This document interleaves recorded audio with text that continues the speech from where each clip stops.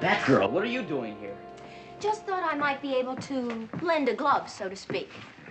You constantly amaze me, Batgirl. I can't figure out how you manage to stay on top of a caper as quickly as we do. Tea leaves, stars, crystal gazing, all part of a woman crime fighter's arsenal, Batman. Any clues? Enough to let us know we're dealing with both Catwoman and Joker. How can I help? Until we find something more tangible, you can't. Well, then it's hello and goodbye. At least for now. At least for now.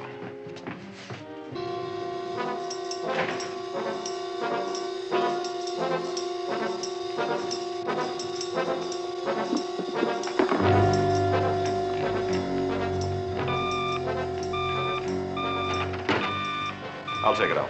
Right, sir. Yes, Commissioner. Batman, this is Batgirl.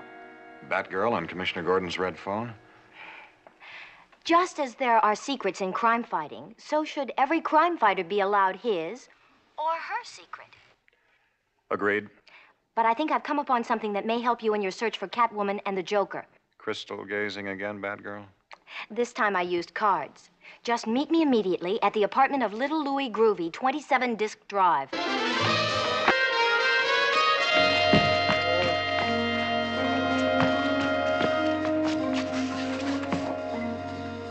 Three beats a minute, not too good.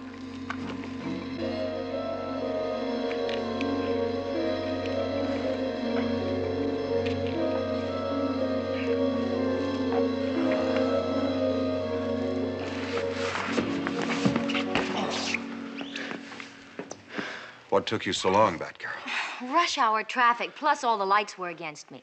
And you wouldn't have wanted me to speed, would you?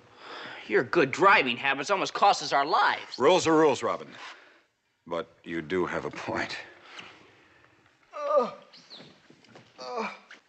How did you know that Catwoman and Joker would be here? It's all written in a poem they have in their possession, Batman. The nightshirt they stole and a cradle are clues to an enormous cache of gunpowder. Where's the cradle? In the possession of Carnaby Katz, devil-may-care men's clothing designer from Londinium. Over here. Oh, my head. Oh. We're too late. What happened, Mr. Katz? Oh, the 17-year locusts have descended upon me, Governor. But they didn't touch the safe, or my wife's jewels, or my collection of comic books, or anything valuable. They did that. That is the question. How long ago did they leave? Seconds before you walked in. I thought you might have met them on their way out.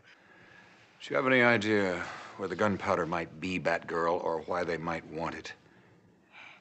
Well, the poem would have led us to the clues, and without the clues, we're lost.